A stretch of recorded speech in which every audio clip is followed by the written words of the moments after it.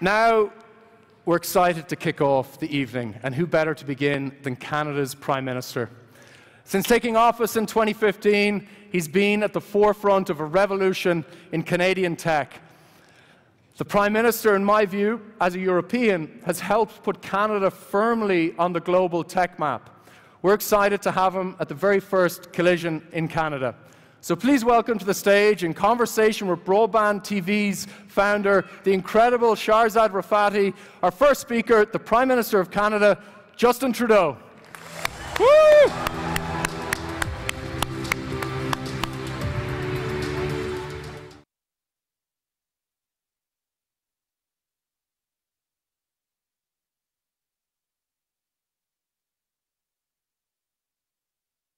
It's great to be here, and it's great to have Collision in Toronto with so many entrepreneurs. Welcome to Toronto, everyone. It's also a truly honor to sit next to our Prime Minister here. I'm very looking forward to our conversation today, and as the founder and CEO of Broadband TV, who has built a global leader out of Canada, we had our successes and challenges over the last 14 years. And I would say one of the biggest challenges that we face, and I'm sure many of the leaders, Canadian leaders, probably would share this with us, is access to talent. And to be able to actually kind of really access high-quality talent quickly enough. When you're looking at November, the unemployment rates reached the lowest point, which is great for our economy, but at the same time, obviously, it's making it more difficult for us to really access the best talent quickly enough. So I would actually love to hear your thoughts, Prime Minister, in terms of what are your plans in investing in our local talent and increasing the STEAM seats across universities and colleges, so we actually kind of really see greater success across Canada, not just the tech industry, but as a whole across all industries.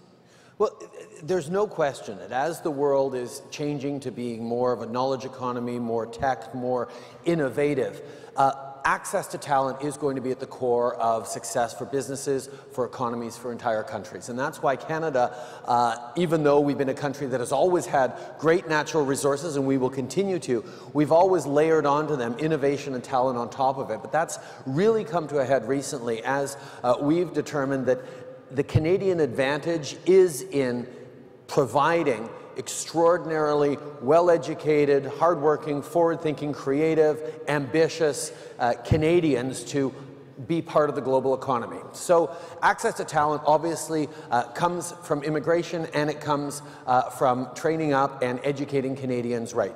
First of all, on immigration, we're at a time right now where big countries around the world are closing themselves off a little more to immigration at a time where Canada is realizing that we need to stay open, we need to make sure we're drawing in the best and the brightest from all around the world. So one of the things we did was bring in a global skills strategy. So at the same time as the United States, to give a direct contrast, has made it more difficult to bring in global talent into your businesses, into your companies, we've said, well, you know what? If you're bringing in global talent, you're also creating jobs and opportunities for Canadians. So the global skills strategy gives you 2 weeks. It'll take 2 weeks to bring in top talent from around the world in particular industries. So we know that bringing in great immigration from around the world is a big piece of it. But the flip side of it is making sure that we're giving the right opportunities to Canadians, investing in research and innovation, boosting post-secondary education, making sure there are more coding programs for elementary and high school kids, making sure that we're ensuring that Canadians see a path for them in the technological, the disrupted future we're part of. There's a lot of anxiety that people are feeling all around the world, and it's coming out in all sorts of different ways, whether it's populism, whether it's nationalism, whether it's Canada is making sure that there is room for everyone to succeed, everyone to feel like there's a path forward for them and their kids in technology. And that's why we can be investing in AI the way we are. We can be investing in tech the way we are and it's not a source of anxiety for Canadians because they're being brought along with it. And that's a key part of making sure that there is the talent that global companies need when they want to set up in Canada, where we have an incredible diversity that allows you to plug back in right around the world. So you touched on global talent stream, and I would say that as a company, 50% of my leadership team, including myself, we are immigrant, first-generation immigrants, and immigration plays a very important role when it comes to, growing the tech sector. But at the same time, speaking of global talent stream, it's a great program, but the categories of occupation is very limited. It's not as broad. And when you're looking at LMIA and other programs, the process time, ease of entry, and the relevancy of the categorization is not there. I know that we've made a lot of progress, and we had great success with the programs, and I would love to know what are the steps that we're taking to make sure the same acceleration and process time that we see with the global talent stream, we can see it across all the application programs that are out there. Well, the global talent program is a small and targeted program for very specific industries, but on top of that, we also take in more immigrants per capita than just about any other Western country in the world. We take in about 350,000 immigrants a year, knowing that drawing in people from around the world who want to build their communities, build a better life for themselves, build opportunities for their kids is a key way to grow. Now, we're always looking at ways of facilitating growing our communities, growing our companies, growing our workforce. We're going to always make sure we're doing it in the right way, though. I mean, we need to make sure that we're drawing in people who are going to be able to contribute and grow, and that at the same time, we keep one thing that's really, really precious and unfortunately a little bit rare right now around the world. Canadians remain positive about immigration. As we see anxieties and worries and people closing in around the world, Canadians know that we get more resilient communities, we get better solutions, we get better innovation when we bring in people from all around the world. That's why we are doing well at a time even of anxiety. We've seen the Canadian economy flourish over these past years. We've seen Canadians' confidence increase in their own future. We've seen the lowest unemployment in 40 years, as you've pointed out. We've added 1 million jobs to the economy. And the way we've done that is because we've made sure that there is a clear message that there is room for everyone to succeed, and there are investments that make sure that everyone has a path to success. It's when you start seeing those digital divides of people excluded that we get into troubles as communities and as societies. I think speaking of, that's fantastic. I think speaking of talent, from my experience, talent wants to live in clean, green, and affordable cities. And when you're looking at the tech industry, is obviously one of the fastest growing industries, and the demographic within the companies are younger. And the millennial generation, in Canada overall, would be representing 50% of the population by 2020.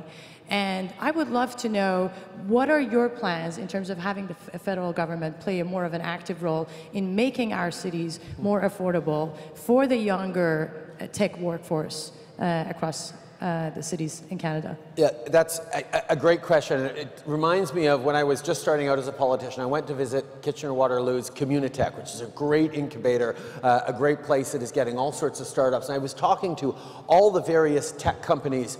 What is it that a future federal government led by me could do to help you out? What is it that you really need from the federal government? I'm expecting, tax credits or research grants or immigration stuff, and yes, those came. But the number one thing they said, we need infrastructure. We need a fast train from Kitchener-Waterloo to Toronto. We need to make sure we're investing in connecting people with bricks and mortar so that they can flourish in ecosystems that are creating the kind of solutions we need. So I said, okay. One of the things we did when we took office about 4 years ago was put forward the largest infrastructure investment plan in Canada's history, about $180 billion over the next 10 years that involves high-frequency rail. It involves things like public transit, investment in community infrastructure, green infrastructure, rebuilding and strengthening our cities and our communities right across the country. The flip side of that is you talk about affordable. I've spoken with John Tory, the Mayor of Toronto, who is just here, or is here today, a number of times. We see an issue where it's harder and harder for millennials to actually be able to buy their first homes. And they're delaying their entrance into sort of the home ownership equity building phase of their lives. And that's something that we tangibly wanted to turn around. So we created something called the First Time Homebuyers Incentive, which basically is a no-fee, no-interest mortgage. It's going to reduce people's first home purchase mortgage payments by hundreds of dollars a month. So there's tangible things we're doing to make cities more livable.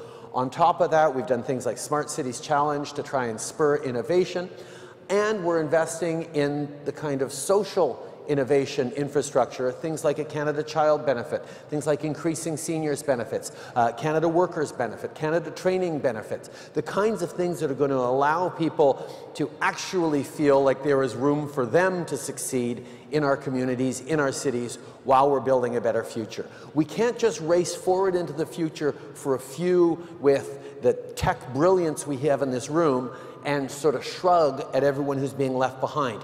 You can't do that and be a solid, stable country or society. You need to bring people along, and that's the balancing act and the investments we're making on both sides of that to make sure that everyone can see themselves reflected in a stronger future.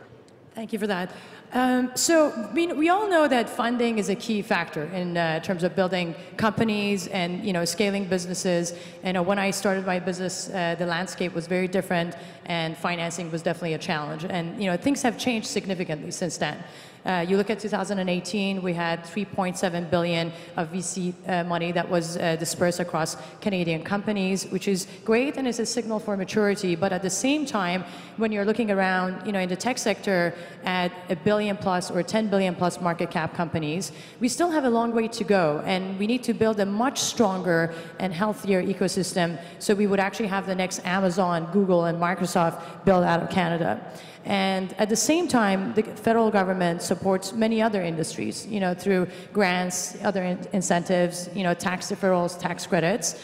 Knowing that our industry is growing faster, creating more jobs, how can we have the federal government providing similar benefits and advantages to the tech community?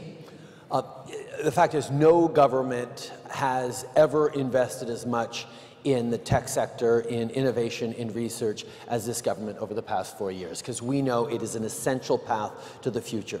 Whether it's having invested hundreds of millions of dollars in venture capital frameworks, whether it's making sure that we're investing in research and fundamental science, in things like AI. We did about $125 million direct for AI right across the country. We've created superclusters, which are hundreds of millions of dollars. We know that investing in universities, in research, in innovation, in training are the kinds of things that are going to give us the best returns in the future. So those are investments that we've made and we will continue to make, because we have seen a lot of, we've spent a lot of time trying to compete with Silicon Valley, or watching Canadian innovators head down to the Bay Area to try and succeed. And what we've seen over the past few years is increasingly people are coming back for the quality of life, for the stability, for the access to global talent through our immigration, through the livable cities, through all the different things we're doing. Plus, a lot of people are bringing a lot of capital back with them from Silicon Valley, because people are realizing there are a lot of amazing opportunities to invest here in Canada. We have a number of big companies that have decided to return to Canada, to come to Canada. Thomson Reuters, a few years ago, moved its global headquarters from the United States back to Canada, where it is flourishing because of the access to talent, because of the innovative ecosystems. We are really seeing that this is one of those places where the mix of opportunity, of diversity, which I sort of glossed over earlier. We know that when you have different perspectives, different backgrounds, different stories coming together to work on a same problem, you get much better, more robust and resilient solutions. So the fact that Canada is a country that has always embraced diversity, and we know that it is a source of strength, never a source of weakness, has given us a real advantage as we look at that competitive investment environment that more and more people are looking at Canada for. Do you think we're doing as much as what we're doing with the other industries? Like, knowing that, again, some of the staple industries like oil, gas, forestry, mining, they do have access to more subsidies. What does it take for us to actually have the tech sector, getting to a place that would have access to similar scale of benefits? Well, I think every sector is different and has a need for different things. We are phasing out